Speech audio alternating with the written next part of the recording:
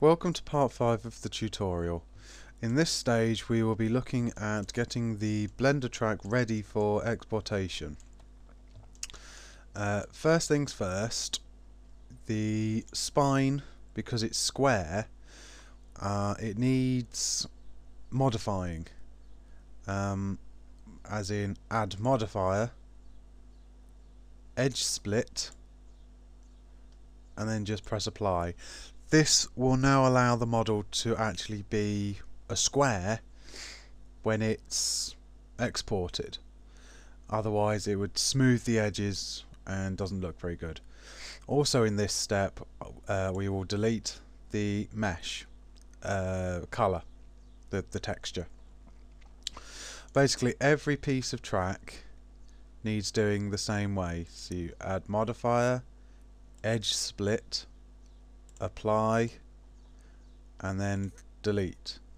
I always like to use the delete after I put the modifier on, as this will allow me to know where I've deleted up to.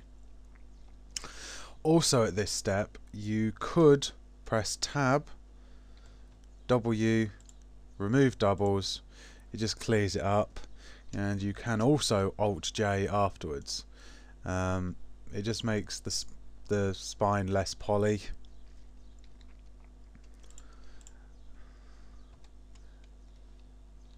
And look a bit neater. I mean, you don't have to do it, but as you can see, nearly 1,000 polys. That's quite a lot, just due to the way it works. And you can put Alt J on. It's up to you. So I'm going to go ahead and do all of those. I'll fast forward and then I will put it back on so you can. So I'll explain the next bit.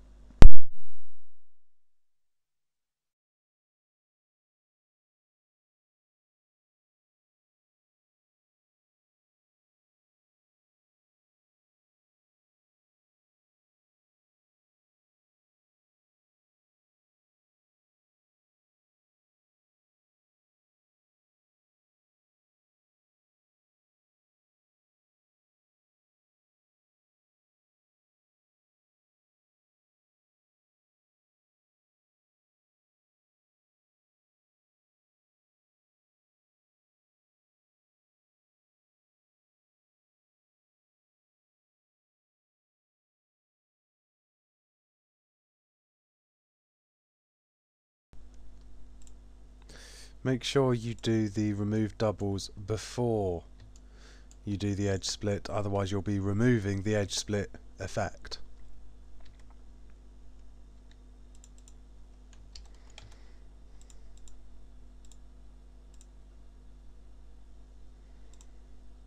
Okay, so that's all the spine done.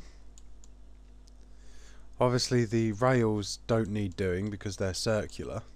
It's the same as circular spines as well. They won't need edge splitting. So what we now can do is start naming parts. So start with the station, which hasn't been grouped.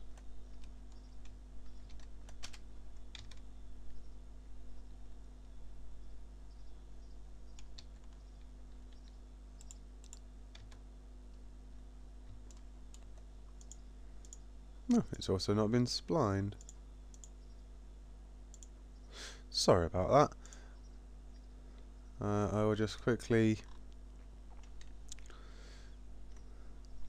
A good example. The top is damaged, so we can do Control R, go to the top, Shift D, scripts, mesh, edge to curve, tab A, subdivide, smooth. Yeah, Bezier even.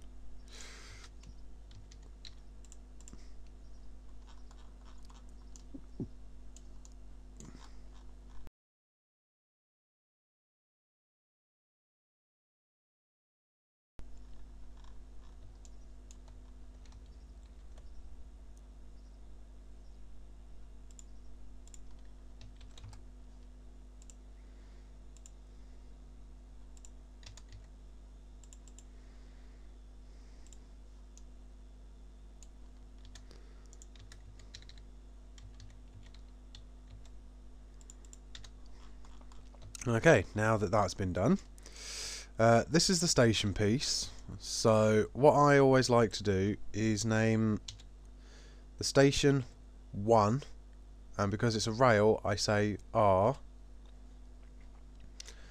and then the spine I like to do 1S.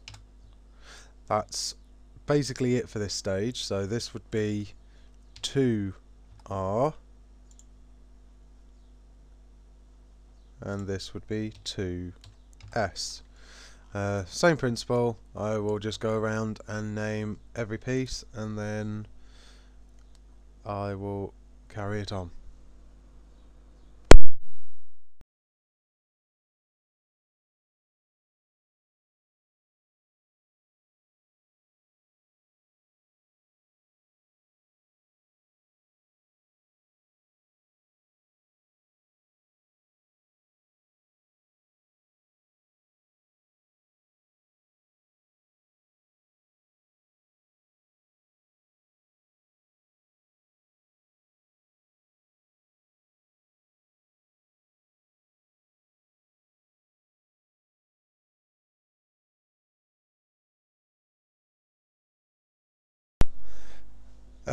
Just notice this, the spline for the lift hill hasn't worked, but like we've done before, just delete the bad spline, reload the model,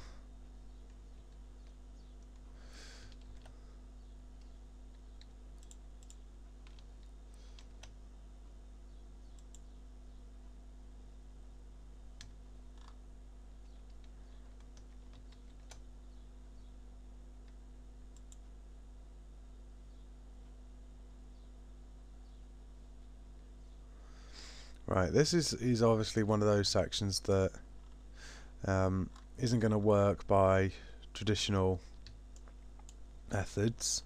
You could either do the old select every line method, because there's not going to be that many on this because it's a lift hill. The bulk of the middle bit is straight, isn't it? So you could get away with doing this method, or you could go into SketchUp and remodel the whole track section just so it's a bit cleaner. But I mean, there's not many on this, so I will just do it the old-fashioned method of selecting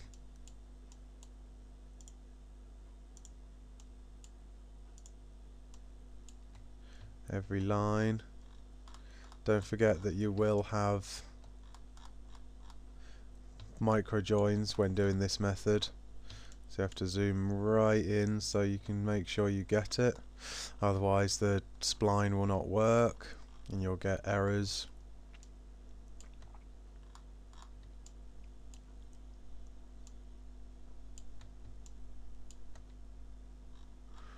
Always want to check wherever the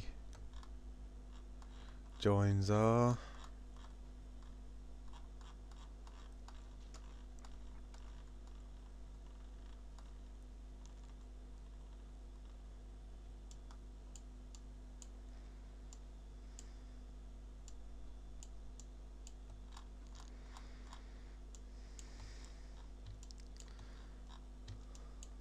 Yep, so Shift D, Enter, Scripts, Mesh, Edge to Curve, Tab, A, Subdivide, Subdivide, Subdivide, Bezier, W, Smooth.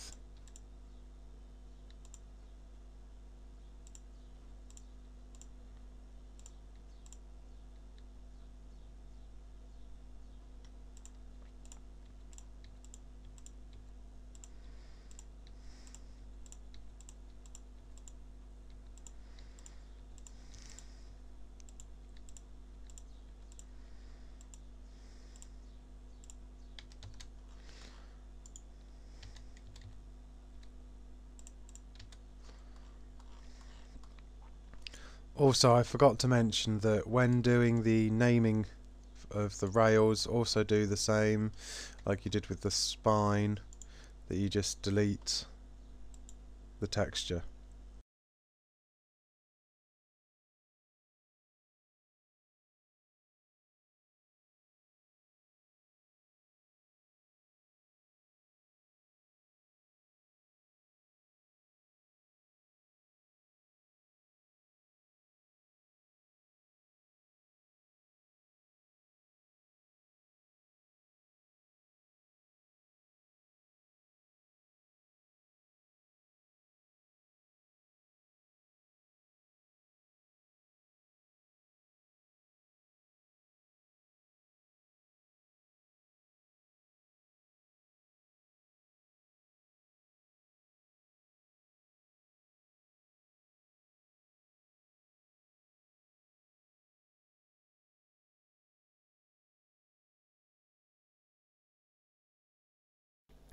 That's all for part 5. In part 6 I will start naming the splines and how to export into mod.xml.